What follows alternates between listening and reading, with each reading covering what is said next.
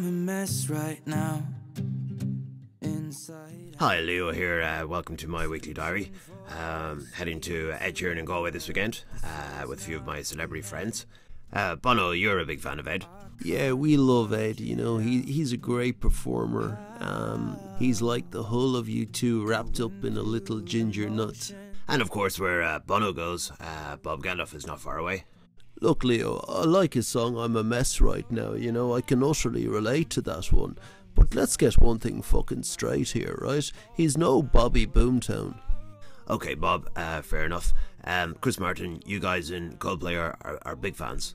Hi, me and all the guys in Coldplay, we love Ed, you know, and that's because us English artists have to stick together and share the love. Hi, Pierce Brosnan here. We all know Ed Sheeran is Irish. They try to claim me too, but everybody knows I'm from Navan.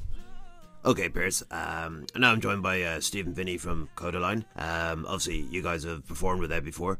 Yeah, we played All I Want with Ed in Croke Park, which was cool. Yeah, I remember Jay proposed on stage that night. Yeah, I remember now. What an idiot. Only messing, dude. And we also have Muircheartaigh with us, who is more famous for the GAA, but a big fan of Ed nonetheless.